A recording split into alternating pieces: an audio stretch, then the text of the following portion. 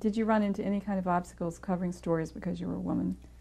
There were some physical obstacles. The National Press Club at that time, an all-men's club, and was not only an all-men's club, women weren't allowed to set foot on the main part of the 13th floor of the National Press Building, where they had all the big lunches for cabinet members and visiting heads of state and so on, and that was a real barrier.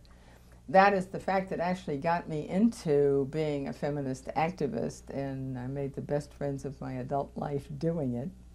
The battle to try to keep the National Press Club, make them change their policy, and let women reporters in to hear. When foreign heads of state had come to, heads of government had come to Washington and were only going to make one press appearance, and traditionally they'd made it at the National Press Club, where women couldn't come. I was not on that fight in the beginning because I wasn't a member of the club. I became a member when I saw what they were doing, and it took 8 years.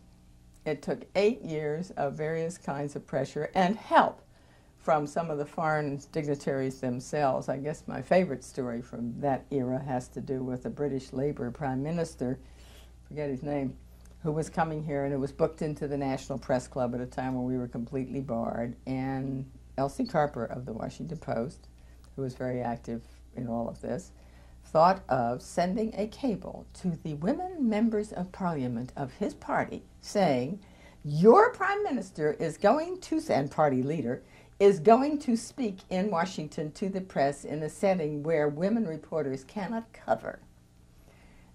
From the time that cable was dispatched until the Prime Minister canceled the appearance at the National Press Club and said he would have a press conference open to all at the embassy was precisely 18 hours.